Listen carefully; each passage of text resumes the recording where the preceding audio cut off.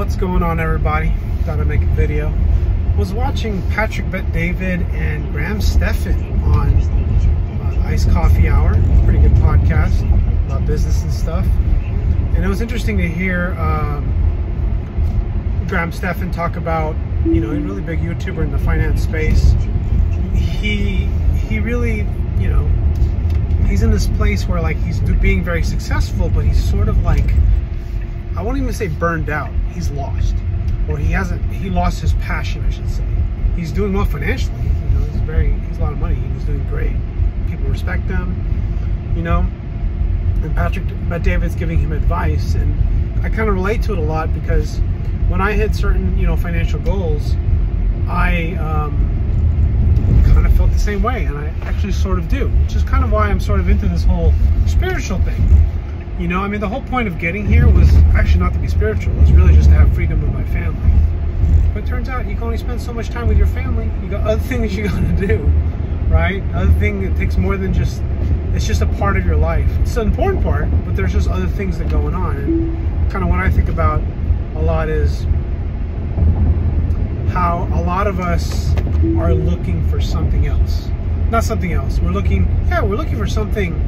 Maybe not something to replace, but something to complement our life. You know, by nature we want to procreate, we want to find a significant other, we want to continue the genes, we want to survive, we want to eat. But then after all those are fulfilled, what do? Well, I guess it's kind of where God comes in. That's where bigger purpose comes in. If it's not God, it could be something else that fulfills that kind of void.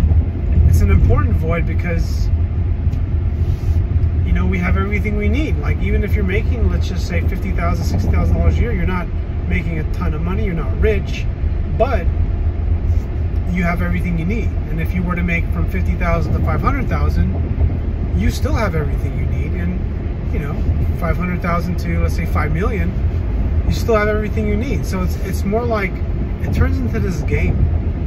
And it seems like all roads sort of lead to spirituality and God for some reason. And I remember finding out about this back in maybe 3 or 4 years ago, or realizing this when I was maybe 35, you know. And because I was thinking about, what is it that, why do people believe in God so much, right? And this is me being my early 30s or mid 30s. And then you begin to think, I think about it a little bit because I'm in marketing, and I think about our customer and who buys. And what happens is, a lot of the time, as you get older, you realize you're just gonna die. Like, no one makes it out of life alive. You know, and as you start to realize the finite life that you do have, you want to believe it means something, right? And I think that's important for all of us. I don't know if it's good or bad. It's just a nature. It's a thing that we do. And for me, you know, like, after I reach a certain financial goal, I'm sort of like, okay, well, what's next, right? Or maybe you hit a certain skill where you just make all this money, or you make all this kind of freedom for yourself, and you just feel confident in what you can do. What's next? And it becomes about family. It becomes about things outside yourself. You know, I remember reading the book, The Power of Habit. They talk about Alcoholics Anonymous, and a big part of Alcoholics Anonymous is Christ, you know, or believing in God. At the end of the day, it's not necessarily that you believe in God or you have a belief in spirituality. It's just really more, well, I guess it kind of is, but it's really more just believing in something bigger than yourself, curing cancer, you know, the life of your children, the life of the people that you lead, your company, the legacy. Like, it's, you know, but in reality, all of it sort of doesn't matter as much to the people. That's not what I'm trying to say. What I'm trying to say is that I think, what I know is that whatever it is you're into that is big and important to you, that's what's going to drive you. And if you don't have that, it makes for kind of a difficult life. It makes for a meaningless life.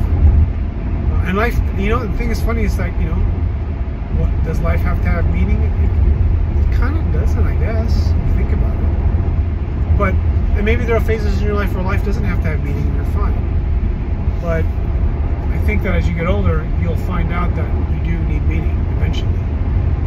But if you can live without meaning or have flexible meanings, I think overall that's a better. I mean, the truth is, having no meaning is a meaning, right? Like if all this life that we have, this car that I'm driving, this business that I have, this family I have, if it doesn't really have a meaning, it's just whatever, evolution or whatever, then, you know, it can be a sad thing to describe it that way. To others, it's not.